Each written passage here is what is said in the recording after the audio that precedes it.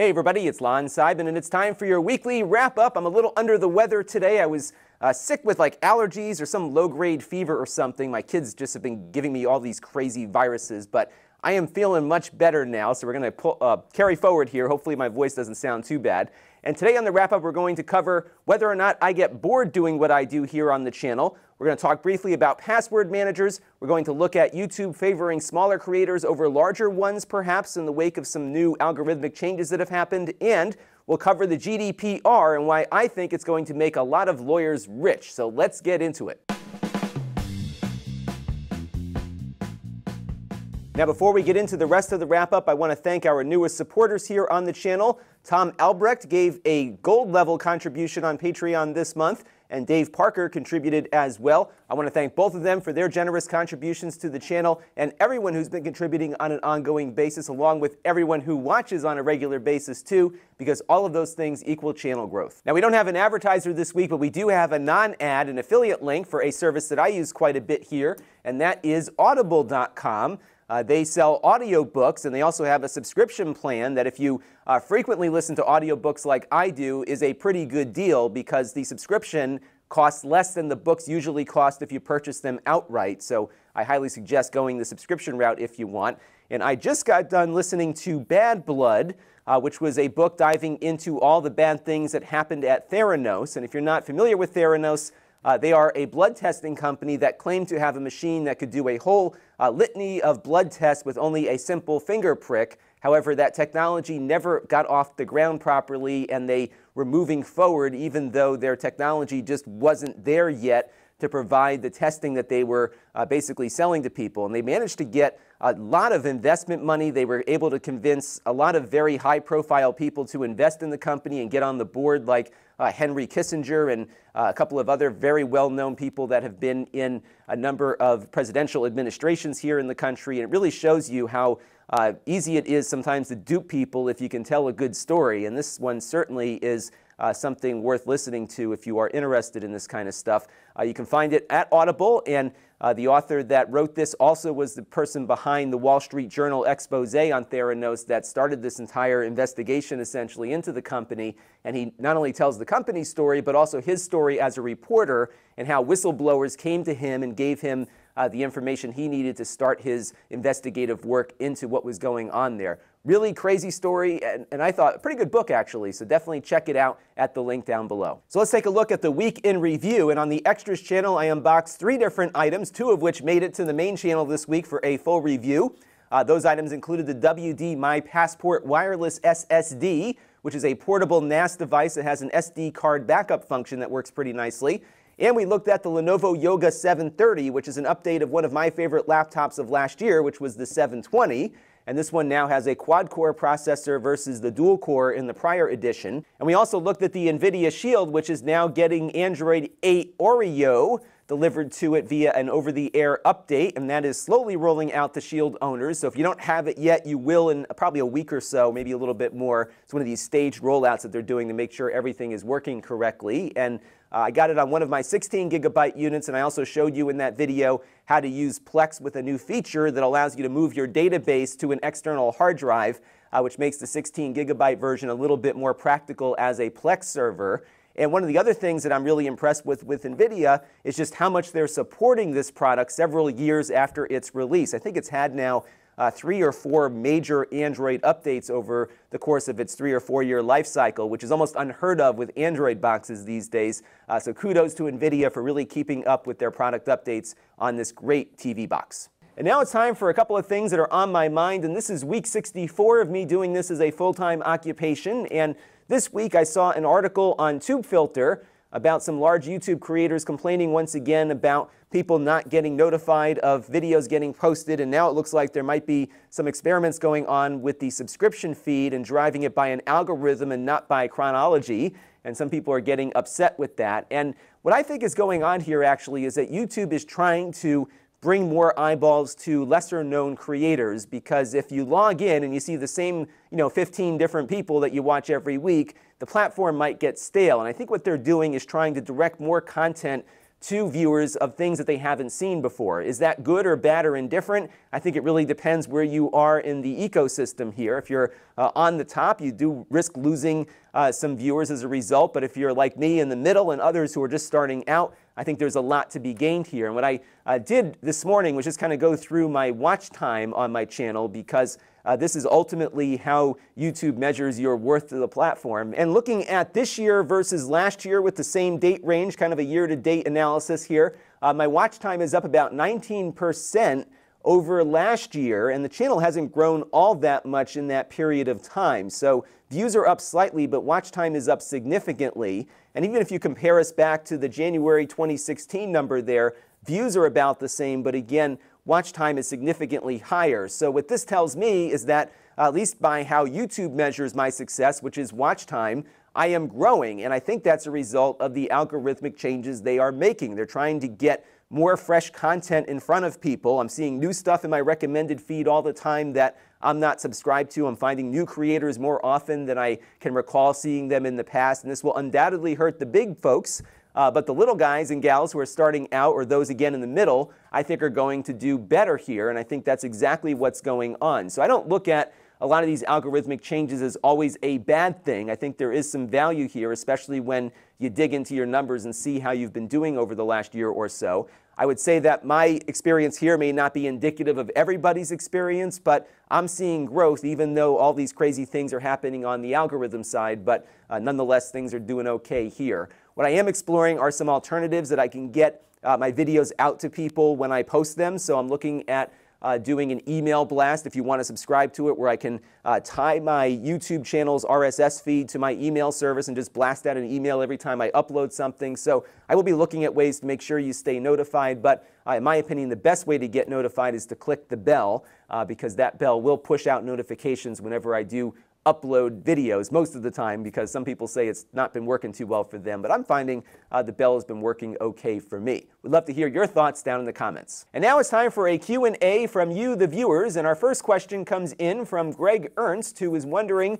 if I ever get bored doing what I do full time. And the answer is definitely no. I do not get bored. In fact, I've been doing this now for about 3 or 4 years, full time for about a year and change at this point, and I don't get bored. I really do enjoy what I do. I like interacting with viewers. I think the channel's growth, both in watch time, as you saw before, but also subscribers and just overall engagement has really been a big motivator for me to keep going. So I do try to upload at least 4 videos a week, the wrap-up and 3 different reviews. And I've been able to maintain that throughout the year and a half I've been doing this full time, and it really does keep me going. Sometimes I just don't have as much time as I would like. Some products take longer to evaluate, and that sometimes means that I've got to do a little bit extra work on the weekend just so I have enough stuff to get to my publishing goals for the week. But generally, this has been a very enjoyable career process to take on, and it's been a great period of growth here for the channel, so that has been a good thing. I think if I ever saw growth taper off, or I started to see things beginning to decline, then maybe I would,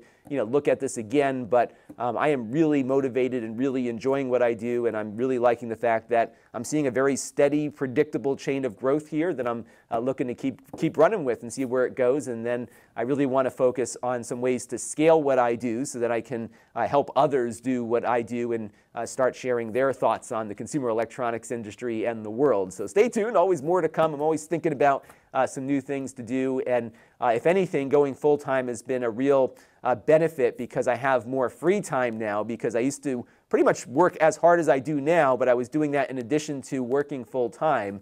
So now I'm able to take an evening off, cook dinner, hang out with the family, do stuff on the weekend sometimes too. So I've really been enjoying the fact that I do have time to do this job and still have some personal time as well. And last week we were talking about the need for better authentication in the 21st century, but the reality is we still need to use passwords until somebody comes up with something better. And Saturn Otaku reminded me about password managers, something I haven't talked about here on the channel in the past, or at least not recently. And he's using Dashlane right now. I'm using LastPass, which is another good one. And the reason why I use a password manager is because I maintain a separate password for every single service that I use that requires a password. And as a result, I'm a little more secure that way. In fact, the passwords that LastPass generates are a bunch of random gibberish. It's like, 15 or 20 characters of random numbers, letters, and characters. And that way it's harder to just brute force guess my password. And also because it's generating a unique password for every site that I visit, it makes it really hard if somebody were to hack a website and get my password from it. They can't just go around to some other websites that I might be logged into, use that same username and password combination, and then access my personal information. This has been happening a lot over the last couple of years, especially after Adobe got compromised, where not only did email addresses get out, but also the passwords associated with those email addresses got out.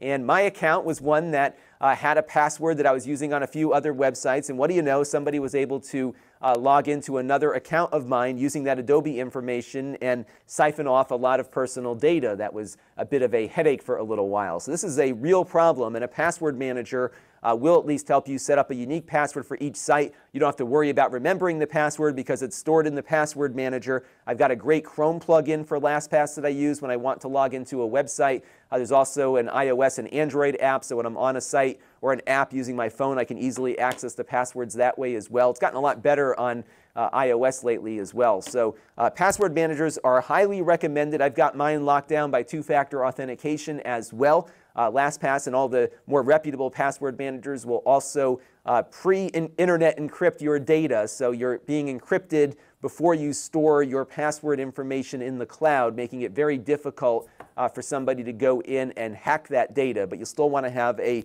very secure password to unlock your password manager overall. And one of the things that I like about LastPass is that it's constantly doing an audit to make sure I'm not duplicating passwords on more than one site, and also making sure that my main password is staying secure as well. Great services out there. Definitely check out any number of good password managers and use one, because I think it's really important these days, especially given how often even high-end reputable sites get hacked. And Duncan Cunningham wrote in this week about all the emails he's been getting from various services that he doesn't recall signing up for. And you likely have been getting a bunch as well because of the GDPR that took effect this week. And this is a new regulation in the European Union that has international consequences, because companies that do business in Europe are subject to this law even if they're not headquartered there. And there's a lot of stiff penalties involved with this, which is why you're starting to see this stuff get out there. So I figured we would explore what the GDPR is all about. Now, GDPR is short for the General Data Protection Regulation,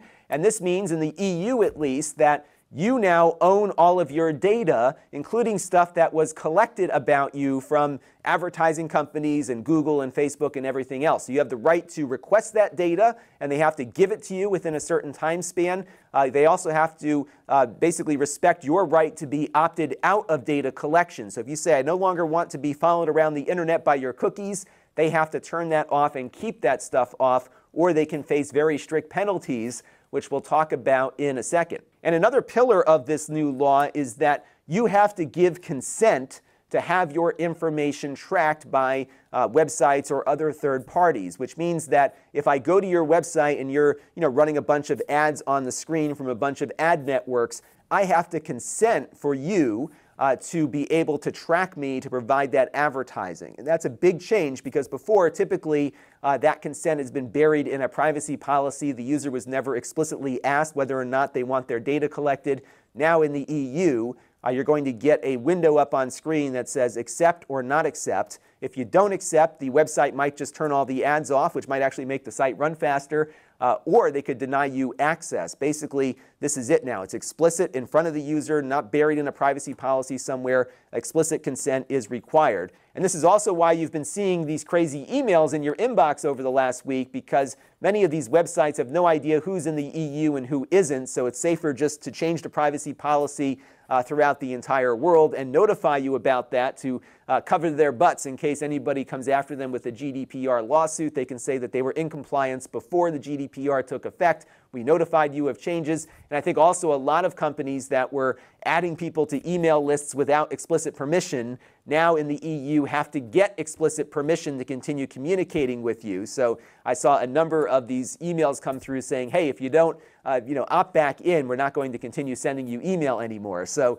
there's going to be a lot of smaller email lists out there. And if you are in the EU, you might notice getting less email from many places that you didn't recall signing up for on the internet. Now, if you do opt in for something, the law also requires that you have the ability to withdraw your consent and opt out, including having all of your information given to you so you can see what people have collected about you, and also give you the option, in addition to opting out of future data collection, to have your past information wiped clean. And I think this is going to be the hardest thing for many of these big data advertising firms to be able to do.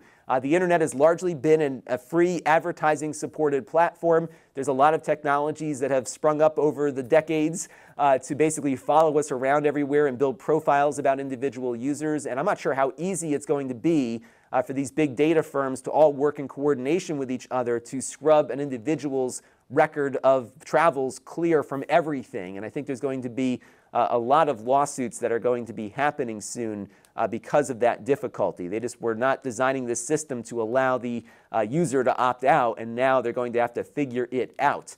There are some other opt-out things to think about too, because if you go on some websites, you can opt out of certain data providers that are on those sites collecting information about you. There's a great website called the GDPR Hall of Shame, which has a lot of great information about some of the less than kosher methods some of these websites have been doing to adjust to this new law, including Yahoo here, for example, that if you decide to opt out of data collection, they present you with a list of easily 200 different ad networks that they're a part of, and you can decide which ones you want to be in or out of. They did apparently add a deselect all option to this list, which apparently involves a pretty large scroll area. You can see the little scroll bar here and how much farther it has to go to get to the bottom of the list. But I don't know what half of these things are, so if you want to get out of it completely, you can deselect all. Interestingly enough, this is available only in Europe. I can't opt out as a United States citizen here. Maybe if I try to use my proxy server and pop out in Europe, maybe it'll give me that option. But at the moment, this is only appearing, at least in my research, to EU citizens. But this is the extent of all the data they've been collecting on you and sending to all these different companies who have undoubtedly been selling that information to others as well. And it kind of shows you the extent of this problem and how much information has been collected about private citizens over the years. So what happens if you are found in violation of the GDPR? Well, you will be facing fines up to 20 million euros or 4% of your profit, whichever is greater. They wanted to put in place a penalty that was more expensive than non-compliance. A lot of times you can just pay the fine and move on with your life. They wanted to make it impossible to do that. And if you are an Apple, a Google, or a Facebook, this is a significant amount of money if they're going to come after 4% of your company's profits, which could be quite a bit for those companies. But I don't think any of these fines are ever going to happen because of how they structured enforcement of the law. So if you see here on the actual law here itself, the data subject shall have the right to mandate a not-for-profit body, organization, or association to go after and sue these companies, essentially allowing for private enforcement of this law, which means that I think in most cases, these GDPR cases are going to be settled out of court before it rises to a fine that might come from the EU. Because in addition to the fine, if you feel your data privacy has been violated, you're entitled to some damages. And whenever lawyers get involved and whenever things are privately enforced like this, ultimately, that means there's going to be some compensation involved for the lawyers, in addition to perhaps the class that they're representing. But as we all know in these class action cases, the lawyers do better than the people do typically. And if you look here on this last line of paragraph 1, they have the right to receive compensation on behalf of that person if they are being represented by one of these not-for-profit bodies. And don't let the not-for-profit thing fool you. People can make a lot of money in nonprofits, including the lawyers that represent those nonprofits in these GDPR cases. So this is going to be, I think, the biggest problem with this law, in that the government is really not the enforcer of it. They've allowed organizations to privately enforce the law, and I think there's going to be a significant profit motive to find every little thing they can to find these companies in violation and continually collect settlements from them. So what has happened so far since this law has been enacted? Well, guess what? There's already a lawsuit being filed. You can read about it here on Axios, and here's the kicker. This guy Schrems here, via a nonprofit, has filed complaints against Facebook, Instagram, WhatsApp, and Google's Android on behalf of unnamed individuals, arguing that the companies are violating the GDPR through their all-or-nothing user consent prompts. And this is likely going to test the law and exactly what you can or cannot do insofar as allowing this consent to be collected from the user. But ultimately, I think they're going to be after money here, and they probably won't get fined, but there'll be a settlement, and they'll continue suing every time they have an opportunity to do so. But here we go. The law is being enforced by a private entity, and this, I think, is not a good thing for business on the internet in Europe. So we will have to see what happens there.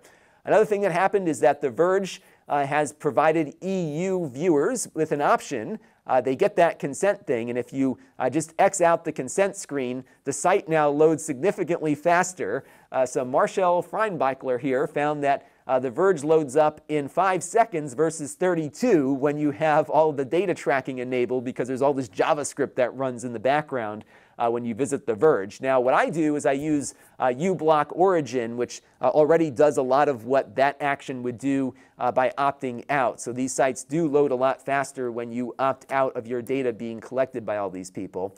And other sites have decided that they just cannot be able to get themselves compliant. So the Arizona Daily Star, which is a newspaper here in the United States, has just decided to block anybody coming to the site from Europe rather than face the risk of getting sued by one of these folks. And it might be hard to sue a newspaper in the US that doesn't have an EU presence, but their parent company might have some activity there, and they just don't want to deal with the settlements and the private enforcement of this law. So they said, you know what, we're just going to cancel out all the EU visitors to our site. And I think this raises some other issues insofar as a truly worldwide internet being accessible from everywhere in the world. So I am very concerned about how they decided to enforce this law. I think the merits of it, as always with these types of regulations, are good merits, that we're trying to do the right thing and get people aware of what information has been collected about them. But to do it through a private enforcement mechanism, I think, is a road to disaster, especially for the European economy. So we'll see what happens, but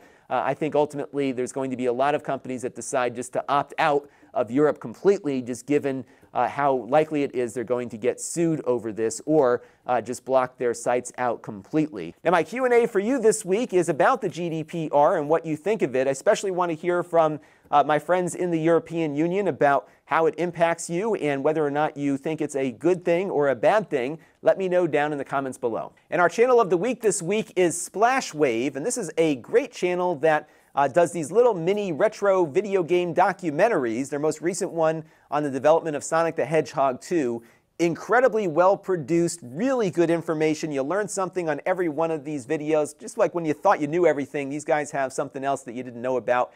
Definitely check it out at Lon.TV/splashwave, and hopefully we can get some more subscribers for their very high quality content. They get a lot of views per video, but I think they certainly deserve more subscribers than the 24,000 they have now. So this week we got a couple of things on the docket. The first one is the Lenovo Flex 6. This is an 11-inch low-end laptop powered by a new Gemini Lake processor. It is fanless, and we'll see how this one performs compared to some of those NUCs we looked at recently that also has that new low-end Intel processor that I was quite impressed with on those NUCs. We'll see how well it does in a fanless laptop design, so stay tuned for that. It is a 2-in-1, by the way. I think it's under $300, so not too bad there. I'm also hopefully going to get to the Oculus Go this week. I don't get a lot of views on VR stuff. I don't think there's a lot of consumer interest in this stuff, but I am still looking for some suggestions of things that you would like to know about the product that were not covered elsewhere, so definitely let me know what I should cover with it if other folks haven't gotten you what you needed out of your reviews. And of course, I'll have some other stuff to review as the week progresses here. I'm just coming out of this cold or whatever it is I've had, and I can't think very well at the moment, but I will find some other stuff to review before the week is out. Now, if you want to help the channel, you can go to Lon.TV/support and make a monthly or a one-time contribution to the channel. We also have our ongoing relationship with Plex, my favorite media server, where if you sign up for a free Plex account, no credit card required, we get a small commission. We get a larger commission if you sign up for a Plex Pass or gift it to somebody else, so you can see that on the links there. We have other channels to check out, including the Extras channel for unboxings and supplementary content. We have the podcast at Lon.TV/podcast, which has audio versions of this show and interviews once a month. And I'm going to talk next week about some of the hidden gems of my podcast feed, because I got stuff going back 3 or 4 years with some really interesting people. So you may want to go back through the feed there and find something to listen to that you might like. We've got the Snippets channel that has search-friendly components of this show and a few other things that I do. And my live stream archive is at Lon.TV/livestreams, which I do hope to resurrect at some point in the future. And if you like what I do, I suggest you click on that bell to get notified. Subscribing is no longer enough, folks, because the algorithm determines what you see. So click on that bell if you want to get notified every time I do something. We also have the email list at Lon.TV/email. The Facebook page is at Lon.TV/Facebook. We've got a great Facebook group that is always got activity in it at Lon.TV/Facebook group. Over 300 of you have joined that. And we have the store at Lon.TV/store, where I sell items that I have previously purchased to review here on the channel and am now getting rid of. And if you want to be notified every time I update the store, you can go to Lon.TV/store alert, and I'll send out an email every time I add something to the store. So that's going to do it for this week's weekly wrap-up. And I want to end by acknowledging Memorial Day, which is a national holiday here in the United States that is taking place today. And this is a holiday where we Americans reflect on the sacrifices made by our men and women in uniform who defended our country and I think have done a lot to keep the world safe as well. And I want to thank everyone who is currently serving, all those who have served. I also want to acknowledge the families of servicemen and women who sacrifice a lot to help protect this country and the world. So thank you to everybody for everything that you have contributed, and we also reflect and think about those who gave their lives in service of their country. Until next time, this is Lon Seidman. Thanks for watching. This channel is brought to you by the Lon.TV supporters, including gold-level supporters of the Black Eyed and Blues Music Hour podcast, Chris Allegretta, and Kalyan Kumar. If you want to help the channel, you can by contributing as little as $1 a month.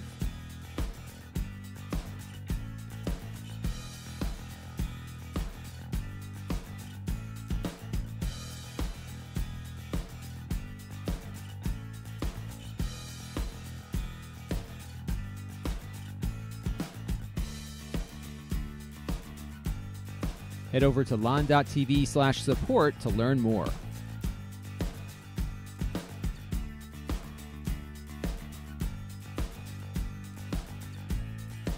And don't forget to subscribe. Visit Lon.TV/s.